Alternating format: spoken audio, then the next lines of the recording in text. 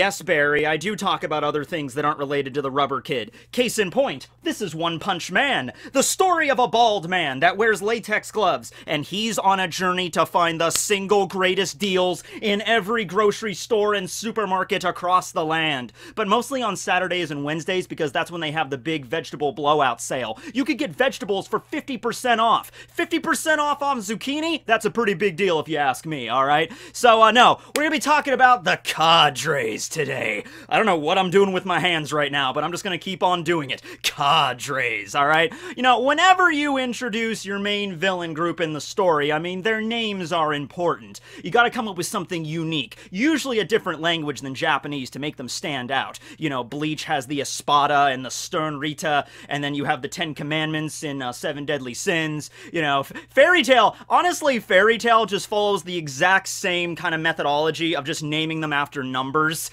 If you've read Fairy Tail, you know what I mean, like the Element 4, the Oration 6, which are just the 6 prayers. It was like the 12, the Spriggan 12, the 9 Demon Gates, the 7 Kin of Purgatory. That was the angle Mashima was, not Mashima, yeah, Hiro Mashima, that's what Mashima was doing there. So, with One Punch Man, for the top members, the strongest members of the Monster Association, we have Cadre. Now, in some translations, they don't use Cadre, they just use the executives, like the top executives or the high executives of the Monster Association. I don't care. I don't care if it's an official translation or what. Cadre was the first term I used to describe that group, and that's what we're going with because it's different. It's a French term, and it just means like high-ranking members in a particular group and stuff, so we're just gonna go with Cadre, alright? So, there are 9 members of the Cadre that make up the Monster Association. This is not going to include Monster King Orochi.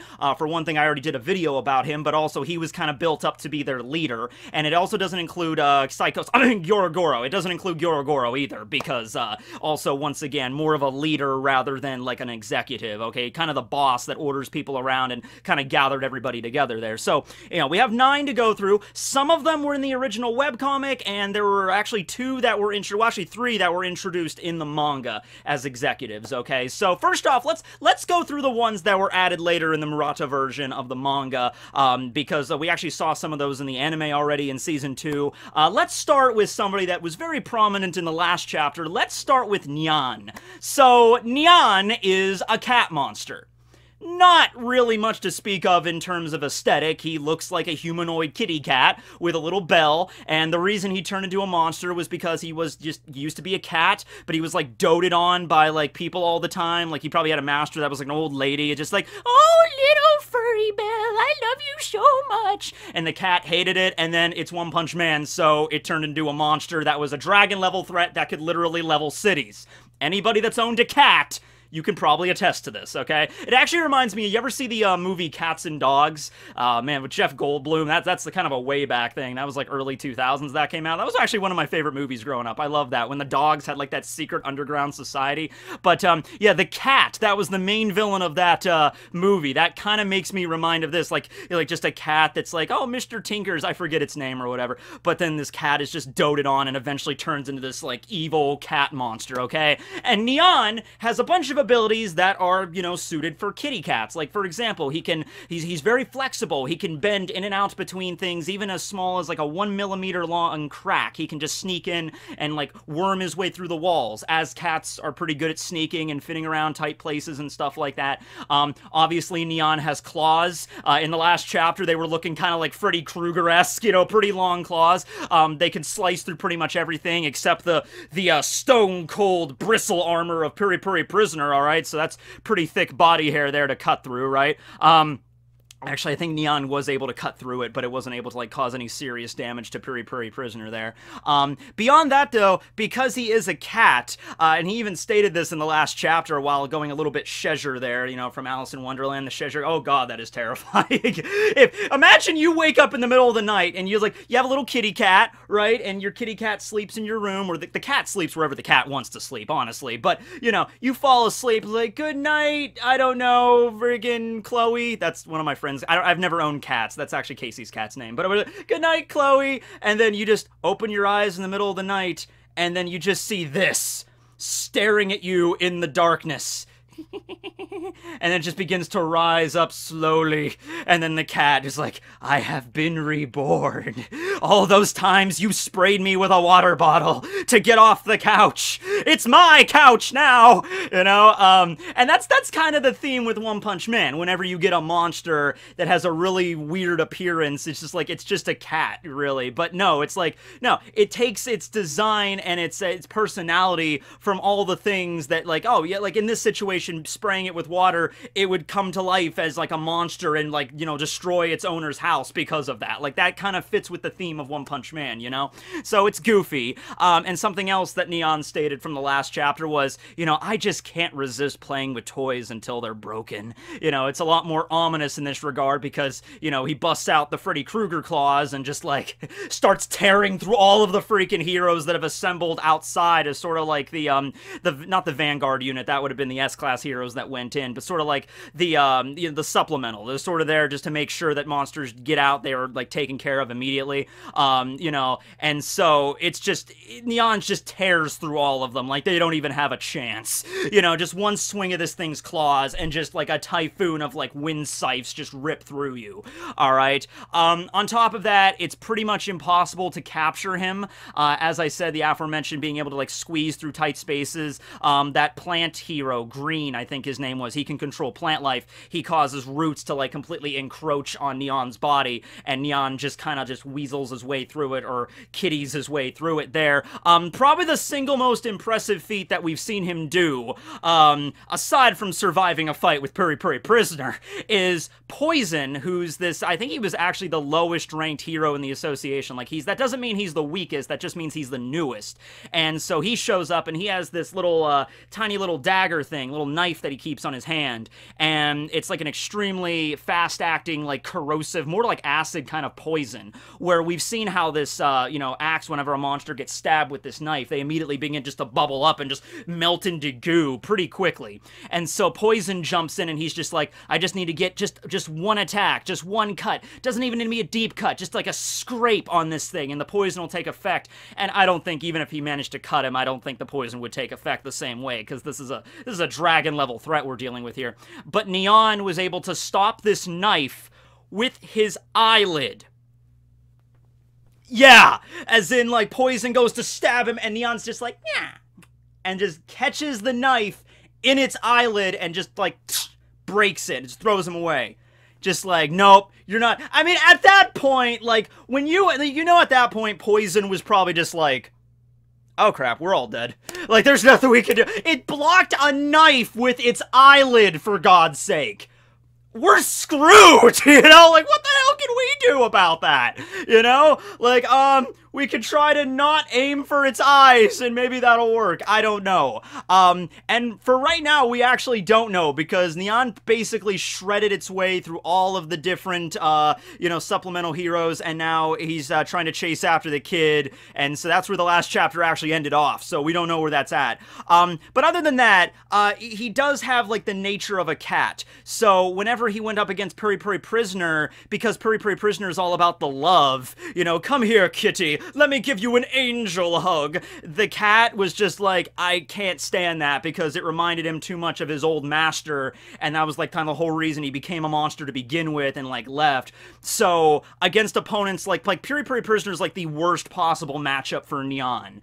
And I think if it was in a serious brawl, because most of the fight, Neon attacked him, but then after Puri Puri showed his, like, colors to him, he was like, screw this, I'm out, and he tried to squeeze through the walls. It was more of, like, just trying to escape from him. In a straight-up fight between Neon and Puri Puri, I mean, considering that his attacks, I mean, his attacks might do, like, double damage to Neon. Like, an angel hug to Neon might actually, like, cause serious damage, like, not so much physical, but psychological damage to this monster.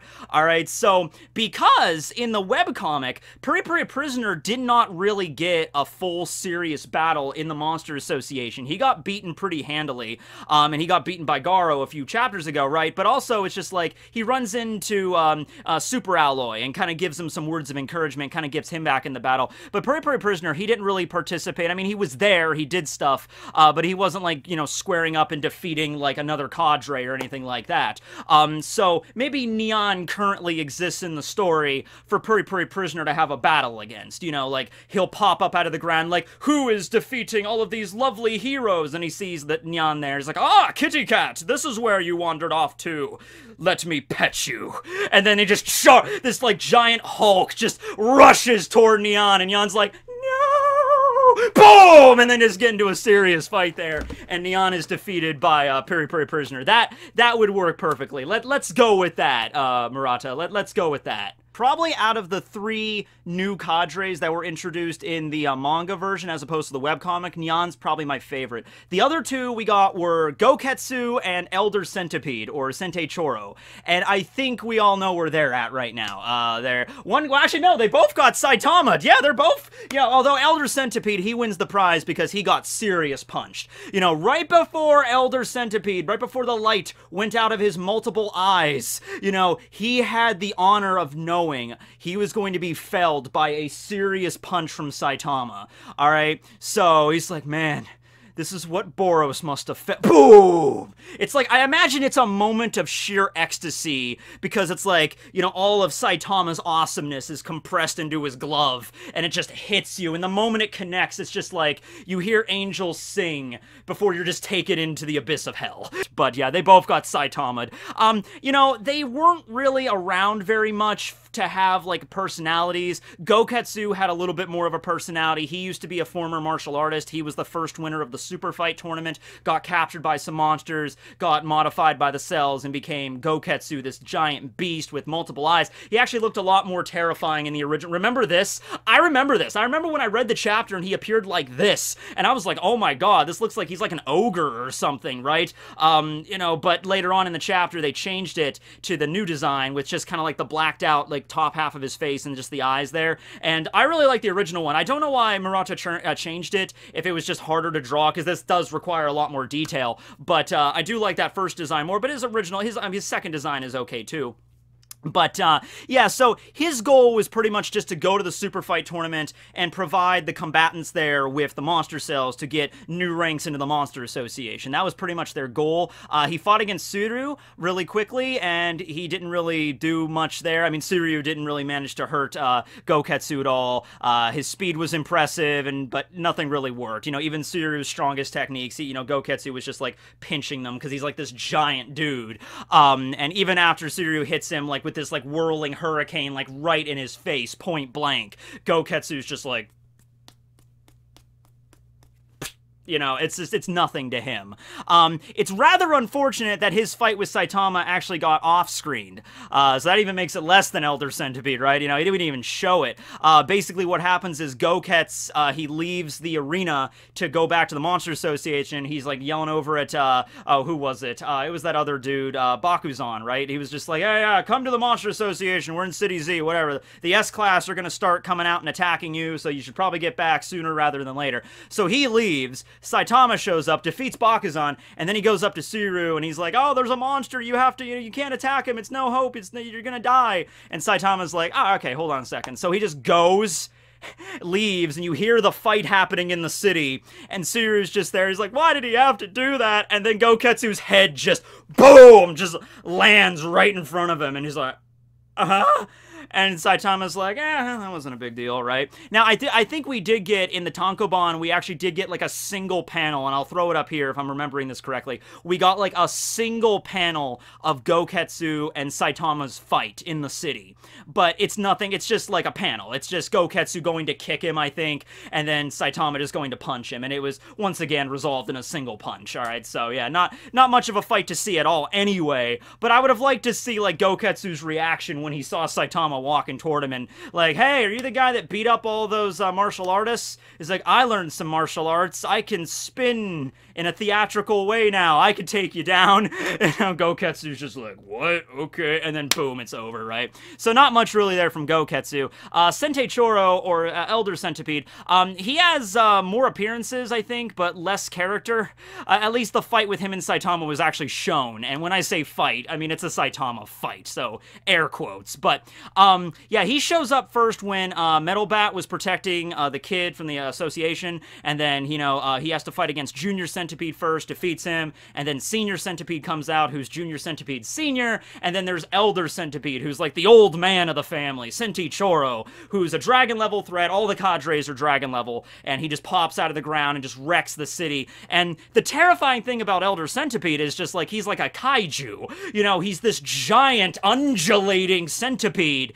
You could just imagine, like, dragon level threats have always been stated as like, okay, the reason they're dragon level is because they can end multiple cities. Like, they can destroy multiple cities at once. And with Elder Centipede, I mean, like, with Boros, you could see that. With all the cadres, you could see that. But when it comes to Elder Centipede, the size is, like, apparent right there. Like, he pops out of the ground. All it really takes is for him just to, like, snare his body around the city and then just undulate his whole body, and like skyscrapers and everything. It would be a war zone, like immediate. Like all these buildings would just be destroyed. Like he could level a city in probably less than a minute if he really wanted to, right? And he just move on, and he's huge. He could just move on to the next city and then destroy that city, right? So Metal Bat goes up against him, and that was a pretty metal fight, because it's literally just like, okay, I'm gonna land on top of his head and just like dragon thrashing and just beat the crap out of him.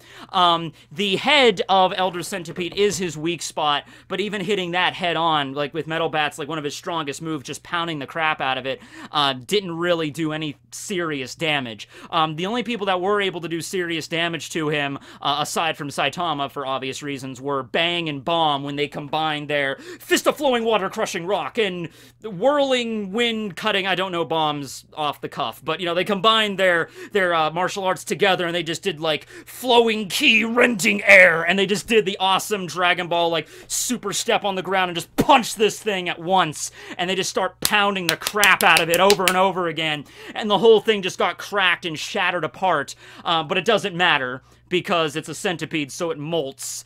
Going with the Orochimaru's skull here, it's just like, doesn't matter how much damage the villain takes, he's based off of an animal that molts or can shed their skin, so it just sheds its skin and it's fine, right? So, and then he just regrows a head and he's back to it. Genos really didn't do much of. Genos did manage to break its tooth. So Genos, you can take that accomplishment.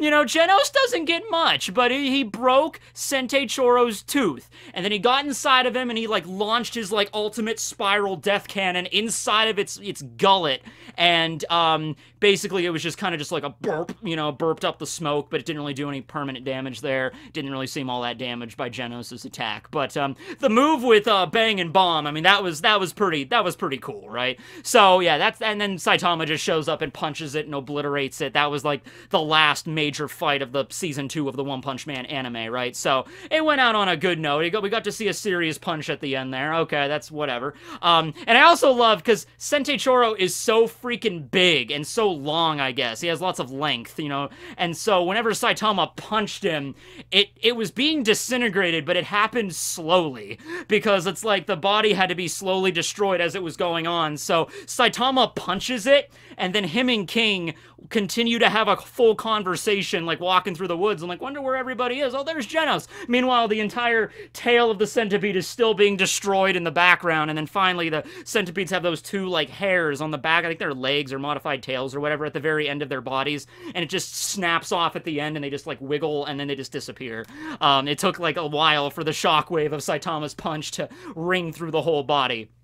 So yeah, that was Goketsu and Sentei Choro and Nyan, the 3 new cadres. But now we get into the ones that were introduced in the webcomic, and they're like the original core member, like the strongest ones. Like Goketsu and Sentei Choro, you know, they got Saitama, so we did get a scale for how strong they were, because Suiru was easily an S-class fighter. I mean, he wouldn't have been top rank S-class, but I think Suiru could have easily been like rank 15, 16, 17 17 around like Tank Top Master, Puri Puri Prisoner. Tsuru would probably rank right around there, right? And, you know, he didn't even do anything. He couldn't even dent freaking Gokets in an Elder Centipede. Just, you know, honestly, I'm looking at it and I'm like, Phoenix Man talked about the 4 heroes that could potentially defeat him. He talked about Blast because he's Blast, and he injured Elder Centipede before. Tatsumake for obvious reasons. Metal Knight because he has all the technology that even the Monster Association doesn't know about. He could end him. And then King. Because King, all King had, well, King actually did finish him off. You know, they just let Saitama take the credit.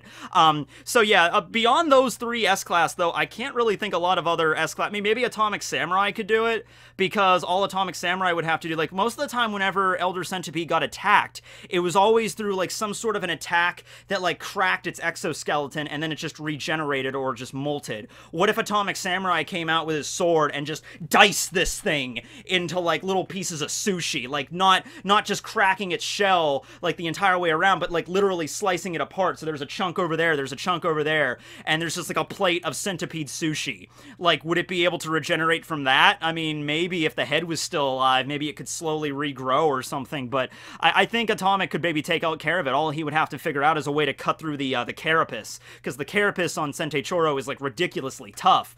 Even Metal Knight commented on its toughness, you know, and Metal Knight was launching like, air to surface missiles had, you know, they hit him and he's like, wow, this thing's pretty tough. It's not really getting even dented by these missiles. So yeah, I mean, but I think Atomic Samurai could probably slice through it, and that would be not a problem. Pig God, that might be even more food than Pig God can handle, right? But I think there's some other heroes that maybe could handle Sentei Choro. But now, moving on to the core group of the cadres here, let's see, who am I going to start? Let's start with Overgrown Rover, okay? Because there's really not much to talk about, because Rover is not really, he doesn't really have, like, he doesn't talk, he's a dog, you know? Unlike Nyan, who, when Nyan became a monster, Nyan could actually speak and have, like, its own personality and things. Rover was a dog that got turned into a monster, but is still very much a dog, personality-wise. You know, like, if you make it mad, it will attack you. You know, you could just basically tell it to sit, give it a really stern voice, and maybe, you know, like, teach it a lesson. I don't hit dogs, you know, that's not nice. Saitama, why'd you have to hit a puppy? You know, but it's like, you yell at it, and it'll be you know, so that's Overgrown Rover. Very physically intimidating, though. I think in the webcomic, now this is a little difference here, so let me know how you feel about this. I believe in the webcomic, when Garo first ran into Overgrown Rover, they actually had a little bit of a brawl there that ended with Garo kind of hitting it and being like, sit, boy. And then, you know, he knocked him through some walls and stuff. In the manga, when Garo ran into him, he was with the kid, and Garo showed, like, visible fear at this thing.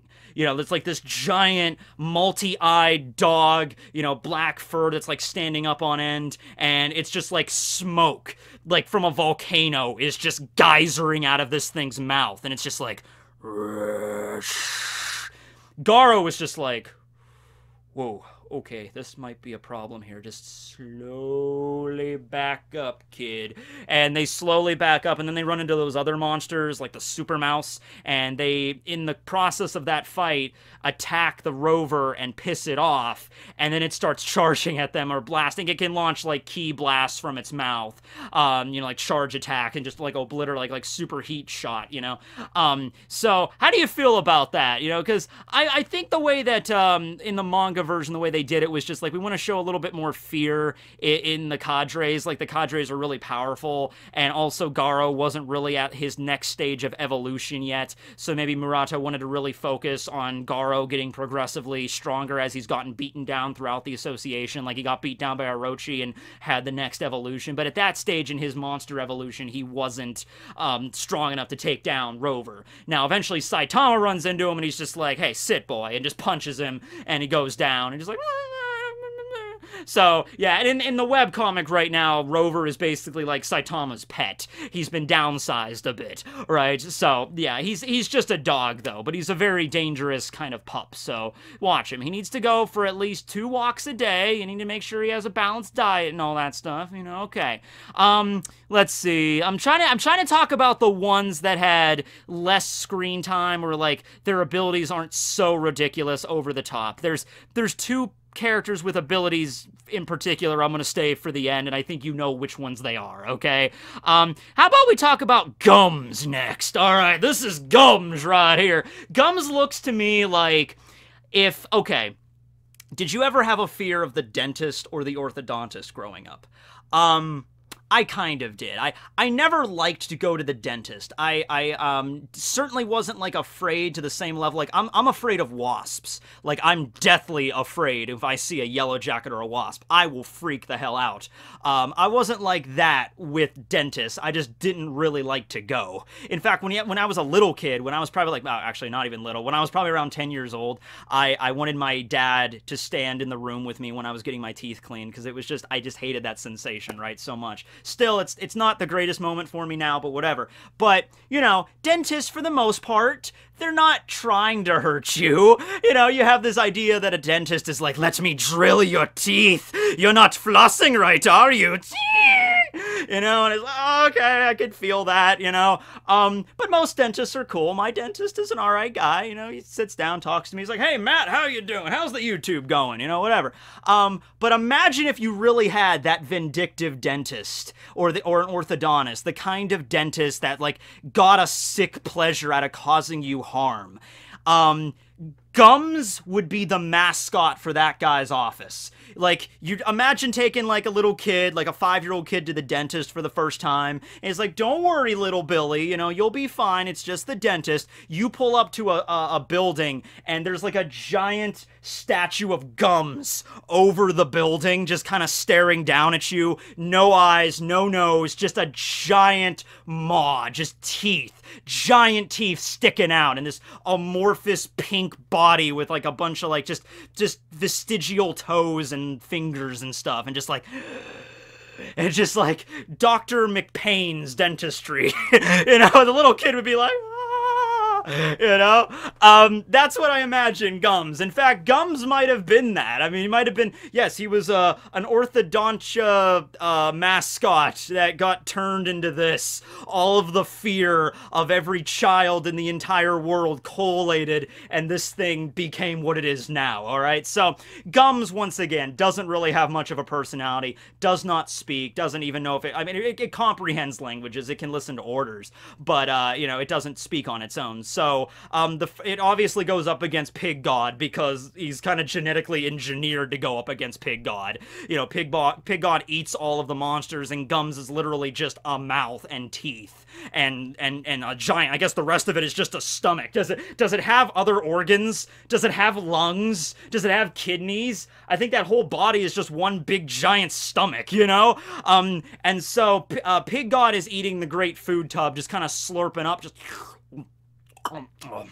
and then Gums just appears and then just swallows Pig God whole and just starts to digest it, but then Pig God, you know, he's a little bit, he doesn't get eaten, he eats. That's what Pig God does. His superpower is that he's fat, so don't freaking throw him out of the way when it comes to an eating competition, alright? So he kind of fumbles around in Gums' stomach, and Gums kind of like barfs him back. This is a very disgusting battle, you know, barfs him back up, and then there's this funny scene where Pig God hits the ground, and he's like just dripping with goo, and he just gets up, and his eyes are just glowing like, a worthy challenger at last. And then Pig God and Gums just like clash with each other, and they have a good old-fashioned fat off. You know, that's their battle. And unfortunately, we don't get to see most of the battle. It cuts back later in the webcomic, and Gums has just defeated Pig God.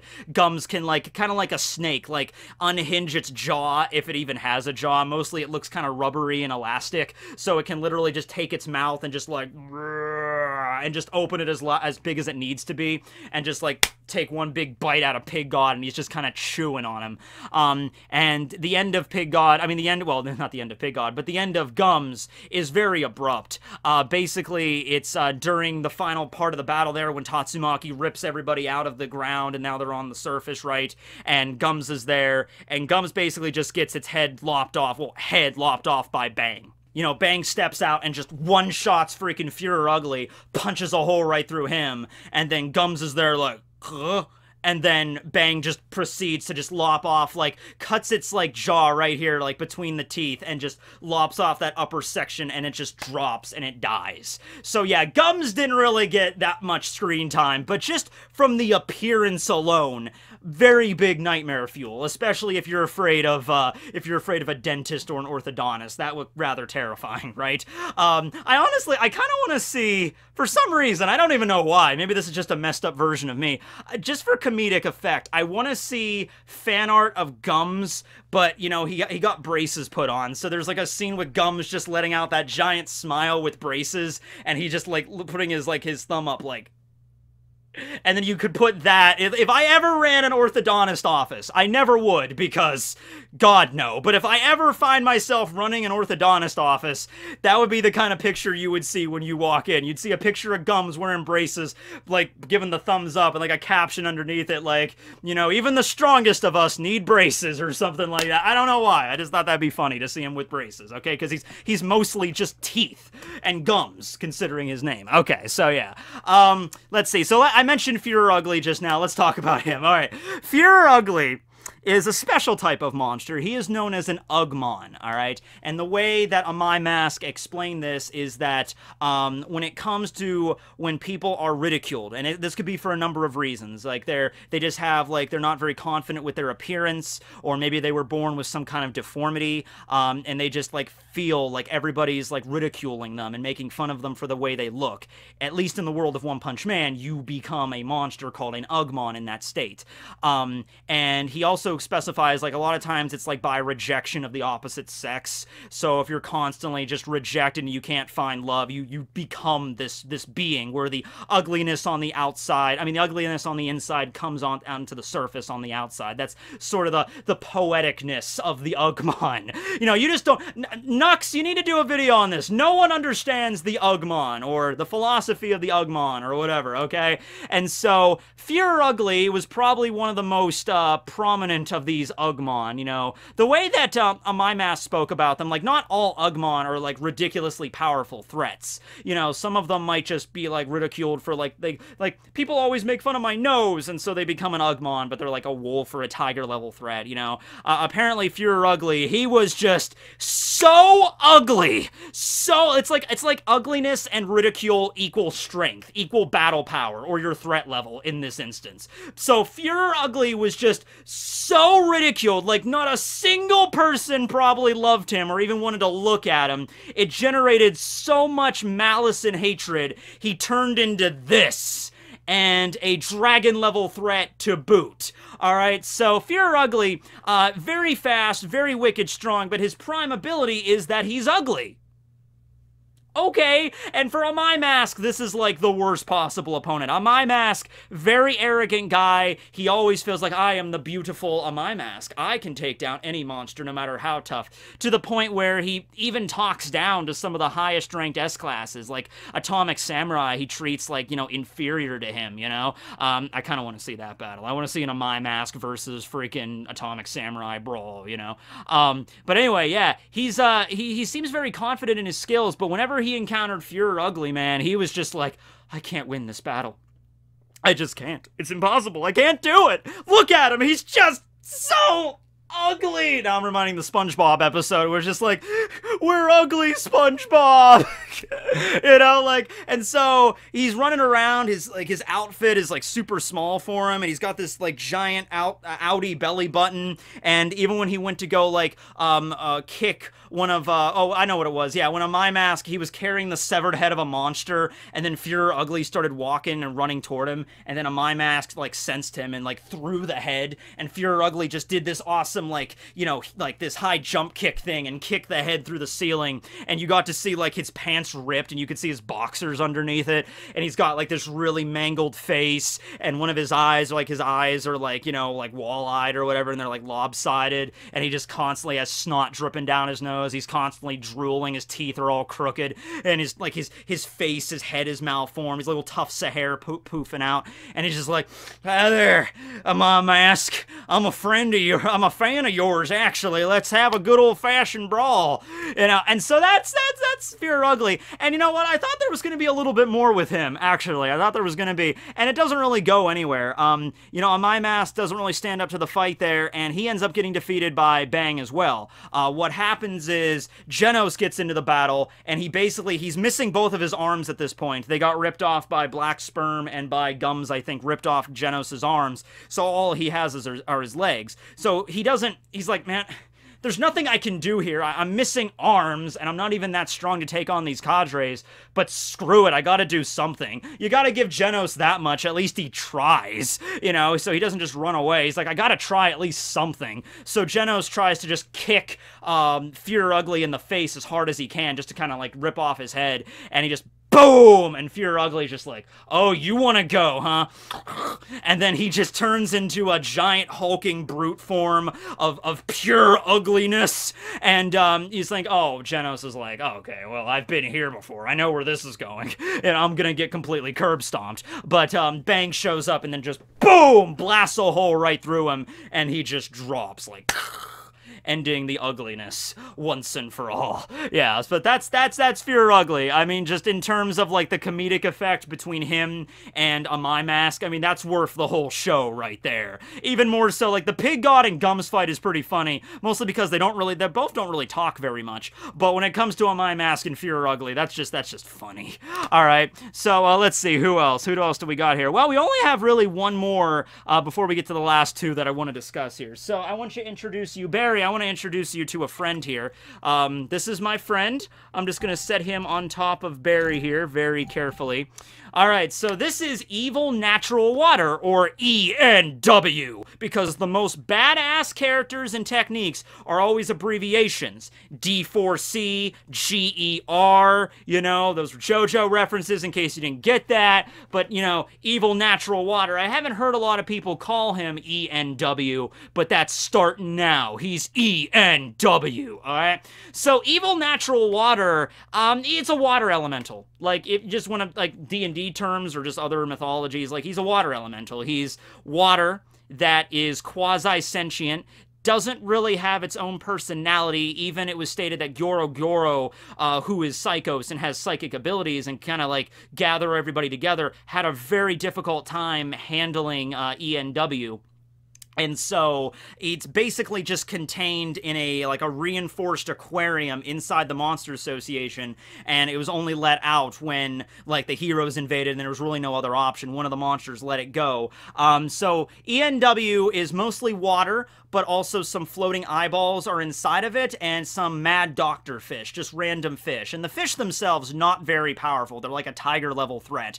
And so, Ian and just, like, the other disciples of Atomic Samurai just slice the fish down, like, not a big deal. But the fish aren't the problem. The problem is the fact you have to fight water. Alright, so not even just water to the sense of just, like, I mean, yeah, even Child Emperor hypothesized, like, you could probably heat it up and maybe it would evaporate, but it's water. So it's like, you evaporate it into steam, I don't think that would kill it. I think it would still, like, it would turn into steam, and then, like, maybe just go into the atmosphere, and then when it rained, he would just be reformed, right? We've seen ENW survive a straight-up punch from Saitama, and it, you know, whenever it gets an attack of severe damage, it will burst apart into water, but then just give it a few minutes, and it'll just come back. It's like the T-1000. It'll just, like, reform, you know? It's a liquid. It's really hard to kill this thing, right? It doesn't speak, but it does have sort of like pre-programmed orders, and it does care about its own well-being. It's stated that it responds to the emotions of those that are around it. So if you have like a very malicious intent, it might try to attack you first to kind of end your existence, right? Or stuff like that. It actually avoided attacking King because it could sense the fear that King was genuinely feeling. You know, everyone else was just like, oh, he's not attacking King. King's that badass. He's so intimidating. Even ENW is not reacting. But no, ENW could sense, like, wait a second, this guy's genuine fear, so I'm not going to attack him, alright? Because he's not a threat to me, right? He's afraid of me. But then when he senses Saitama's presence, it all, like, collates behind Saitama, and Saitama's like, what? boom, and just obliterates it. Even after the battle, even after the fight was over and Garo and everything was taken care of, it was still not dead yet after a strike from Saitama. Pig God was actually very proactive here. He left the hospital, went back to the battlefield with all the rubble, and he was digging around trying to find this thing because he had a feeling like this thing's like it's probably still alive. And so one of the heroes went to go bring Pig God back. His name was Air, and he used a boomerang to kind of fight. And I think it was Air. He was a very kind of like his personality was very much like, you know, oh, you S-class heroes didn't train enough to defeat the monsters. That's why, you know, you're so banged up and everything like that. I'll teach you a lesson for not, you know, taking your position seriously, right? So I think it was that kind of intent from Air that awakened Evil Natural Water, and he wasn't reformed completely. It was like a smaller version of him, but he attacked Air and, like, you know, drilled a hole straight through his neck. How it attacks is just pressurized water jets. Or, I mean, really, it could just gwomp you. You know what gwomping is? It could just, like, gwomp you, and then you just can't breathe, and then if you can't figure out some way to break through it, you would just drown inside of it. But its main methods of attacking are just shooting out extremely condensed, extremely high-pressure water jets that can just like slice a building in half, you know, or a mountain in half or whatever. It's a dragon-level threat. Why not, right? So anyway, after it attacks Air, Pig God appears from behind this thing and just like, rah, and just like swallows the thing whole. And while swallowing it, it begins to continuously attack him, like shooting out the water jets outside of Pig God's body, and he's like bleeding and stuff. But eventually, apparently anyway, it gets digested by Pig God, and it gets dissolved in his juices, his gastric juices. And so that's like he appears to be that it's dead. You know, it got dissolved. You know, it didn't get evaporated or anything. The water just got dissolved inside Pig God. So Evil Natural Water should be dead. But you never know. Maybe he'll pop out of Pig God's body. It's like his familiar now, and he like fights on his behalf. Why not, right? All right. So you know, I'm just gonna leave you up there, buddy. Why not, right? Yeah, there he is, little googly eyes. All right. So the last two I want to talk about. Let's talk about. Okay, don't laugh. This is a very serious name, all right? You do not look down on this guy. If there's one thing you do not do on this earth, it's look down on black sperm. What was that? I said black sperm.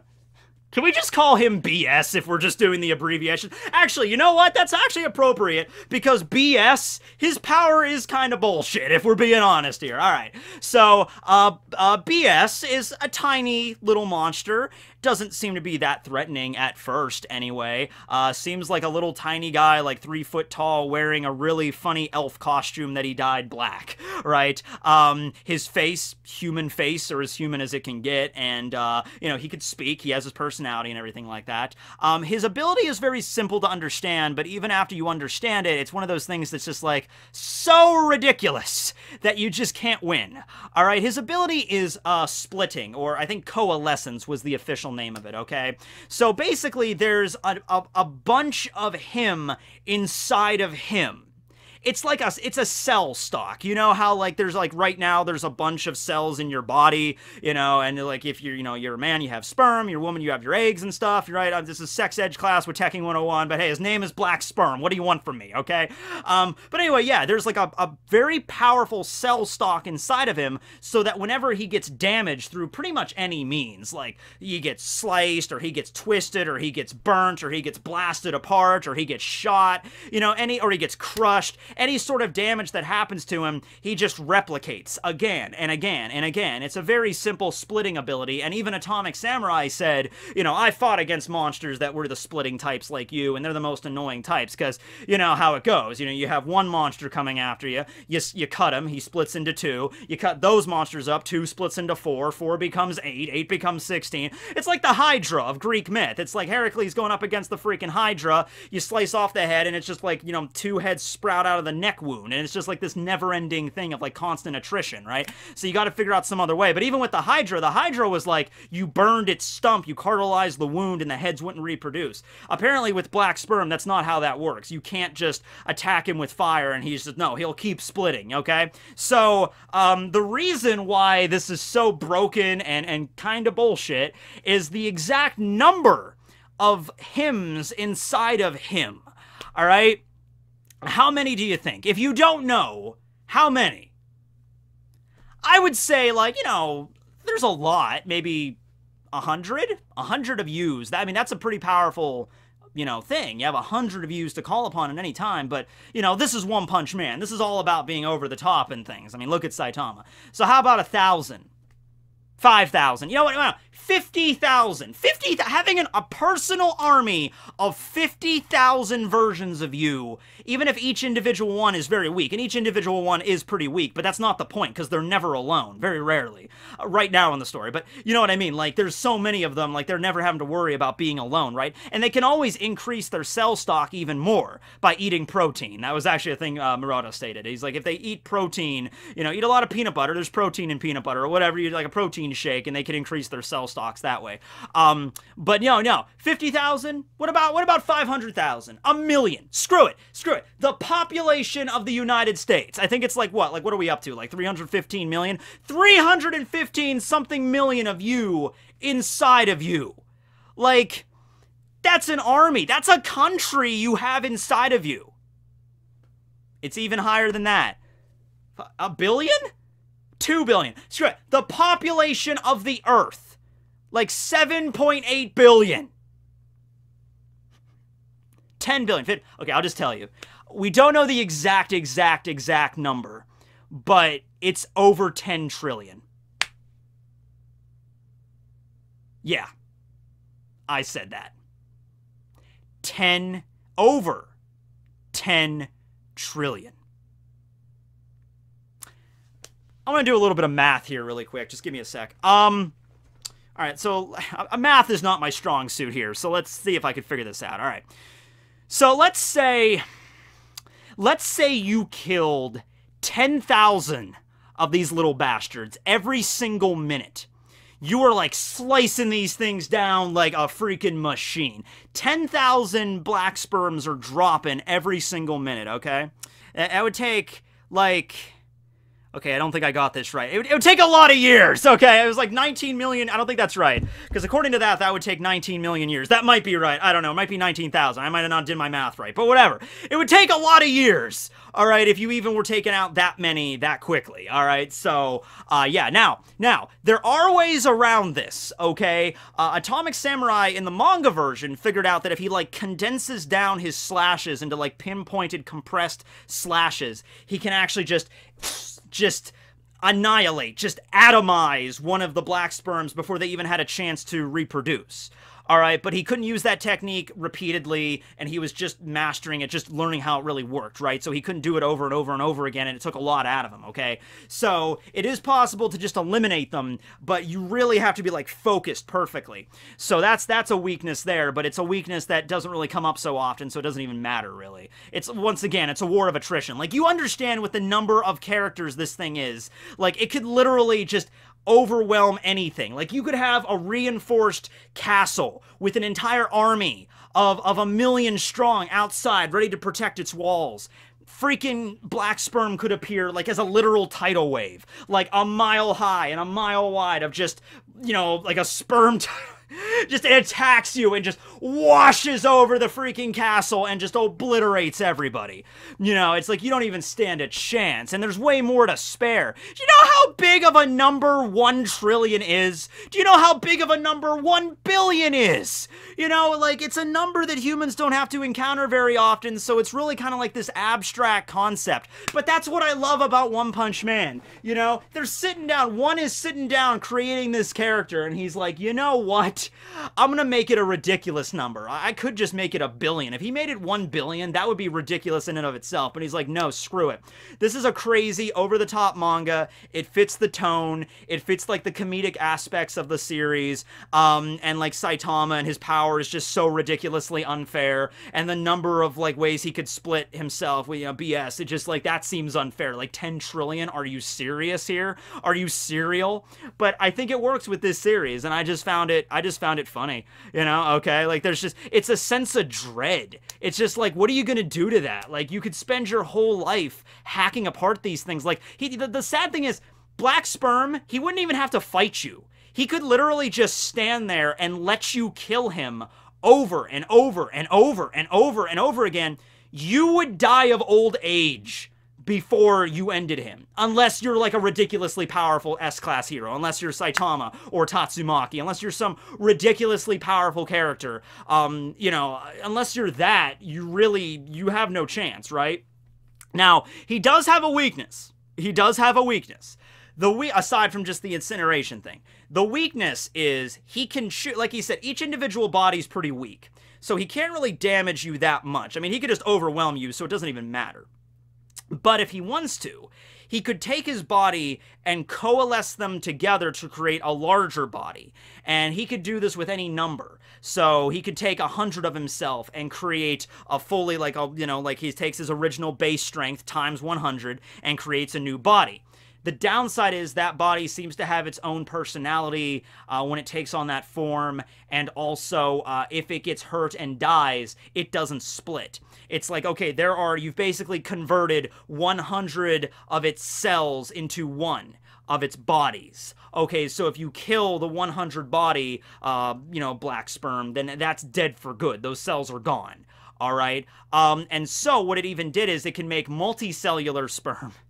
Like I said, I have the mentality of a 5-year-old, so I find it just really funny. I have to keep saying that word, right? So anyway, it can take any number of its bodies and then convert them into a bigger body, and those are called multicellular sperms, okay? And so any number, I think, lower than 10 trillion. And it can choose to take 10 trillion cells, or just about. It's like 9 trillion, 999 billion, 999 million, 999,000, 999 cells all together, and then boom!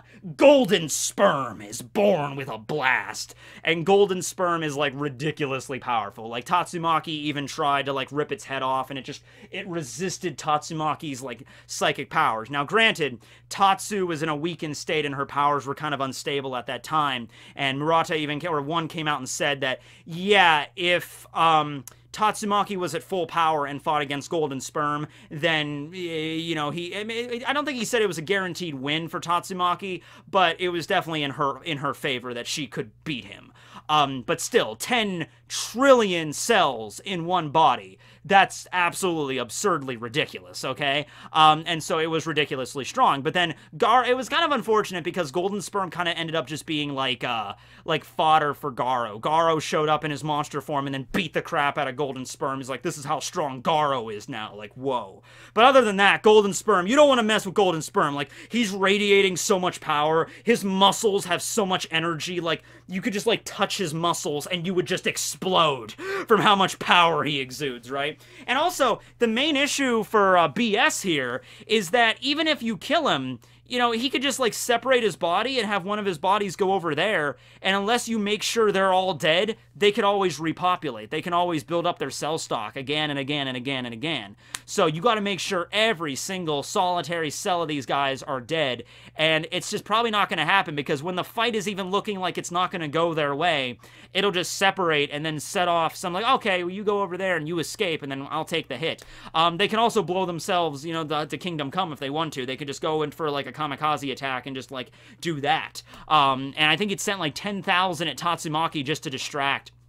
And Tatsumaki is, you have to understand, Tatsumaki is so ridiculously powerful because it's like 10,000 of these things detonating all at once didn't even cause like 20 seconds of a distraction for Tatsumaki. Like, not even a big deal, right? So, yeah. But against like pretty much any other S-class hero or Saitama, like, you know, there's no way that they would be able to win unless it was Tatsu or Saitama or like Blast or... Man, I mean, like, even Bang would have a tough time. Atomic Samurai had a tough time. Like, you know, it's just the sheer number of these things. It's unfair is what it is, really. But that's BS, and his power is BS, so yeah. But let's move on now to my favorite member of the Cadres, and that's, of course, Homeless Emperor. I love you, One. I love this story. There's a character named Homeless Emperor. All right, let me explain to you the premise of this guy, and I just find it hilarious. Okay, so it's sort of building off of the like the stereotypical view of a homeless man. You know, like a homeless guy who's basically just spends his whole day hanging out under a bridge, begging for change, and mumbling to himself, like the old man that's like, I saw Jesus the other day. He was in a mud puddle, and he told me to put this platypus on my head. It takes the viewpoint of like a stereotypical like homeless man like talking to God. Is like, no, it makes this literal. Like, God is a real character in One Punch Man. He's an actual character that appeared and gave this homeless man the power to manipulate light and heat energy at will. And he can fly and do all this crazy stuff, right? And so that's the thing. So he was an office worker that really has a lawsuit on his hands here, if we're being honest. He was an office worker, like a regular salary man, and there was like a party once, and the boss of the company forced this poor guy to dance naked, and then he got, a sexual harassment lawsuit filed against him, and then he got fired, and he was homeless, right? But it's like the boss was the one that ordered him to do that. So honestly, Homeless Emperor, I think you have a court case on your hands here. I definitely think you could, I mean, you can't hire a lawyer unless the lawyer is also homeless. It's like, I'm homeless Joe. I'm the lawyer to all homeless peoples in this county. Give me that squirrel. Okay, but no, all right, anyway. So yeah, he has the power of a god, which is hilarious. He wears like an old torn up tracksuit. What's funny is even after awakening the god powers, he still dresses like a homeless man. Because the idea is, being homeless, he began to like open his eyes to how big the world was, and he's just like, I don't need to live my life behind a cubicle.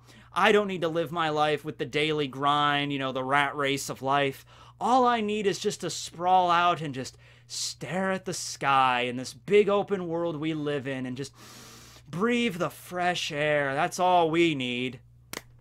And then God appears before you and gives you Dragon Ball powers, apparently. It gives you the power to, like, manipulate ki and shit. So, have you tried it enough? I want you guys to, try, be homeless for a few weeks and maybe you unlock superpowers. I don't know. I've never been homeless. I don't know how this shit works.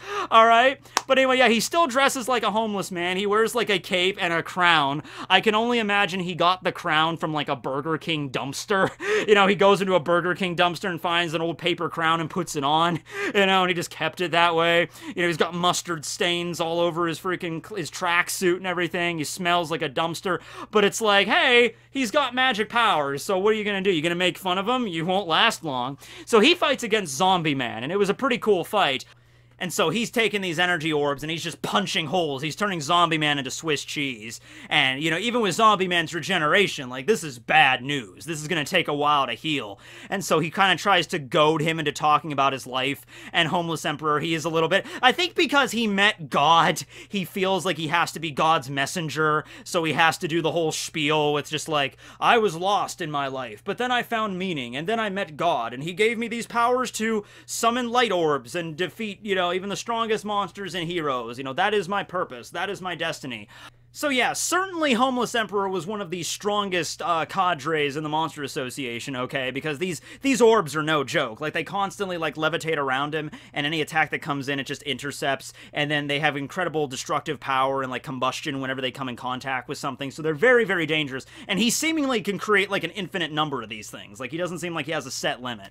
So, the way he died was kind of weird. Most of the battles he was in, he was winning pretty good, and then he encounters Zombie Man a second time, and, no, it was before that with King, yeah. So, King's there, and Homeless Emperor is trying to figure out a way to attack him. He's like, how am I going to attack the strongest hero in the world? Even I have to be cautious. Then Zombie Man appears, and kind of catches him by surprise and knocks him down, and the idea here is, like, you can't, like, I'm holding you down, and he has, like, had him dead to rights with his pistol, and he's like, you can't use those light attacks now, those energy bombs, because you'll be caught in the explosion as well. And so, Zombie Man was kind of skeptical, because he is a homeless man, so Zombie Man was kind of skeptical about, like, okay, your power comes from a god, like an actual, like, god is real and gave you powers, so it's like, how do your powers actually work? And at that moment, Homeless Emperor has a vision where God is there, and, like, he's, like, naked in a field of flowers, and God, by the way, in case you're curious, God looks like this. He's like, a Resident Evil zombie with, like, flesh kind of stretching all over his place and weird, like, muscle tendons. I have no idea, but he has a humanoid shape at least. And God was just like, "You disappoint me, homeless man. I am taking my powers back." And he takes powers back, and then Homeless Emperor just kind of explodes in, like, a bloody mess. His body just begins to contort, and he begins, like, the hemorrhage blood out of his eyes and nose, and he just, like, and then he dies. So, yeah. So, you can either look at it like two ways. You can either say that God is a real character that gave him this power, and eventually we're gonna, like, run into this God character at some point, which, I mean, I can't think of a better enemy for Saitama to fight, you know? It's like, just make it literally God. But also, like, you could view it like, because he was so crazy and homeless, it was the vision of God he saw, and that awakened his monster powers. Like, God isn't real or anything. It's just, like, that was his natural monster ability. And at that moment when Zombie Man caught him down, maybe he had doubt in the ability. And he just, like, what? My power didn't stop him this time. And then he just, like, he gave up his faith. His faith wavered, and then that's what ended him. I like to think the fun part is, like, there's an actual God character. That's what, you know, is most interesting, right? So, yeah, that's Homeless Emperor, though. He's my favorite, just the way he looks and his backstory and just the weird thing about God and connections to him and everything. So I hope the God character appears later. I mean, I hope that they tie that back in the loose ends and stuff. But other than that, yeah, most of the Cadres are dead. Evil Natural Water's dead. Fear Ugly's dead. Sente Choro's dead. Gums is dead. Goketsu is dead. Nyan, we don't know yet. He'll probably be dead by the end of the arc. Rover is Saitama's pet now. Black Sperm is reduced to just one now, and he's trying to revitalize his cell stock, and he's also kind of Saitama's pet.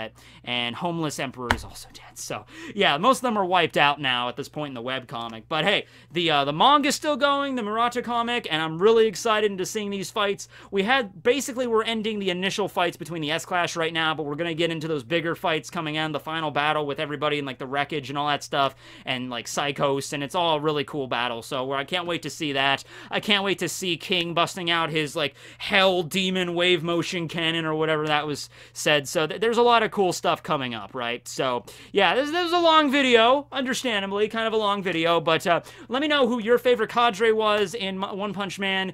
Thanks for watching, everybody. This will be Tekking101, signing out.